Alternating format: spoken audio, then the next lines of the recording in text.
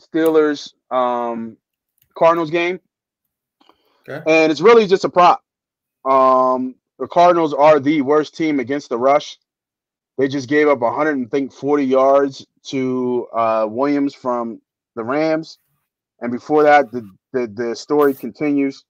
So Najee Harris has been running the ball pretty well of late. He had 100 yards. I think his first 100-yard game of the year last year, and I think he has a pretty decent game this year.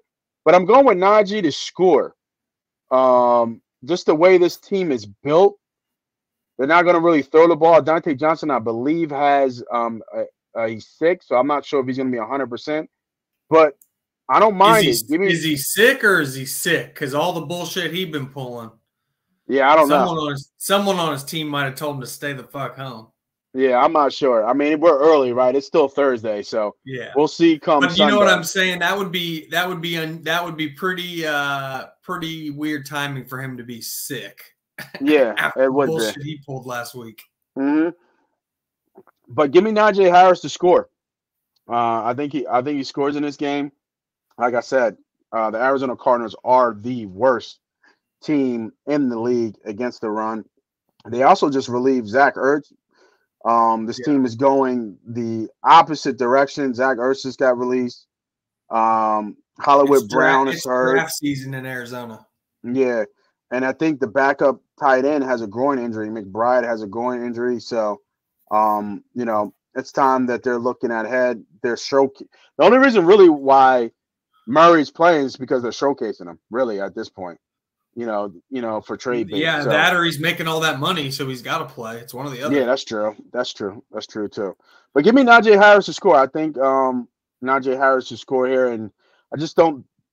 Murray's going to have a tough game here. I actually would lean Pittsburgh, but I just can't back Kenny Pickett, who has 6 touchdowns on the year, and he's been a starting quarterback for the whole goddamn year. I can back Steelers as a small favorite or an underdog. I cannot back the Steelers as 5.5-point favorites. Their offense has not deserved that kind of love, in my opinion. Yeah.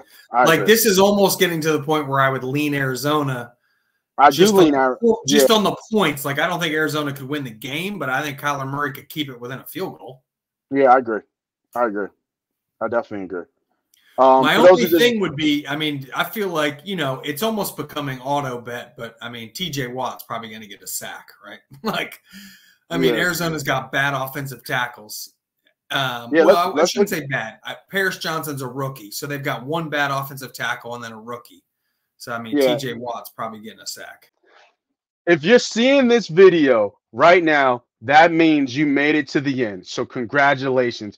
You are now almost officially part of the Money Team. Moneypot. How do you become a part of the Money Team? If you're new to the channel, you have to hit the subscribe button. We want to blow this brand up. It's not me versus you or us versus them. It's us versus the sports book. Us versus the bookman, aka the boogeyman. So make sure you're on the winning side and the winning team. I got bonus content up here for you guys to choose from. Make sure you tell a friend to tell a friend. This is Moss Money. This is Moneypot. This is Moneypot Betting.